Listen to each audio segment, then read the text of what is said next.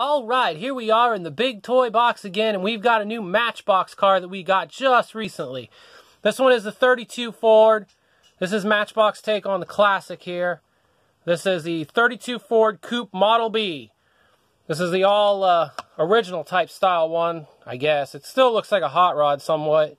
It's been modified a little bit, but it ain't like the Hot Wheels one. The Hot Wheels ones are really modified, right? They're more of a radical looking one from Hot Wheels. Anyways, this is the Matchbox. This is really clean in this nice blue color. It's got their vintage style Matchbox looking wheels in the front. And then in the back, it's got some older, like, super fast looking style wheels. Looks like they brought those back. Those are kind of cool looking.